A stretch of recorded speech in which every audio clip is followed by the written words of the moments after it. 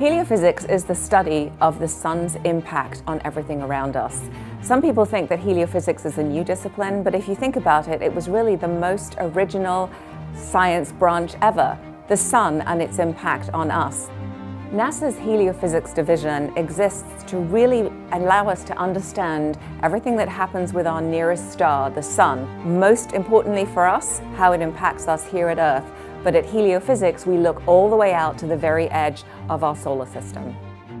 The Heliophysics Science Division is really unique because we have a wide range of scientists and people that build hardware and do modeling, and in all sub-disciplines of heliophysics. It's really wonderful to have all these people in the same space so that they can perform cross-disciplinary work.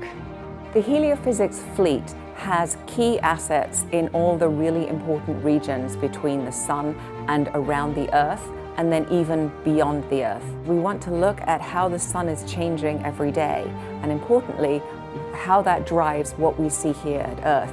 We call that phenomena space weather. Space is not empty. A lot of people don't actually realize that. Space weathers are actually the conditions in space that are dominated pretty much by the sun's activity. The sun can have a lot of activity in terms of solar flares, which are bright eruptions of radiation, or coronal mass ejections, which are big explosions of particles going through space. The work that we do here is very critical, not only to understand the space weather environment, but also to protect the instrumentation of the satellites of the missions that we send out in space, and also the astronauts when we do the human exploration part. It's very important for us to understand that because it's not only for the missions that are already out there in space, but also for the mission planning of those future missions that we're going to have. Solar physics is a big part of the Heliophysics Science Division here. We have a group of people that not only study the surface of the sun, but also its atmosphere.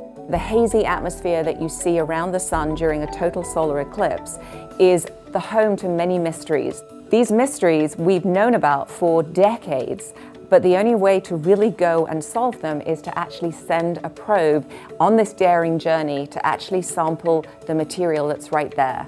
Parker Solar Probe for the first time is going into the sun's corona, closer and closer, until we're within 4 million miles of the sun's surface.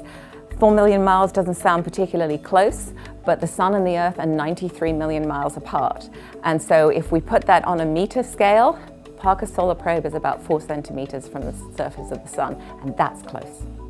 Parker Solar Probe is going to really enhance our understanding of the sun and the Earth system. It's going to help us answer some fundamental questions, like how do these very high energetic particles get accelerated near the sun? And why is the corona, the outer layer of the sun, so much hotter than the lower parts of the atmosphere? The Heliophysics Division is starting up a new initiative to really now take advantage of our Helio fleet. We're calling it Whole Helio. The whole Helio initiative at NASA aims to do essentially 3 things. First, it's to bring together a broader community to study heliophysics and answer some of these grand challenges. Second, to bring to bear a greater amount of data on the heliosphere itself than we have in the past. And third, to really embrace new tools and new communities for doing this research.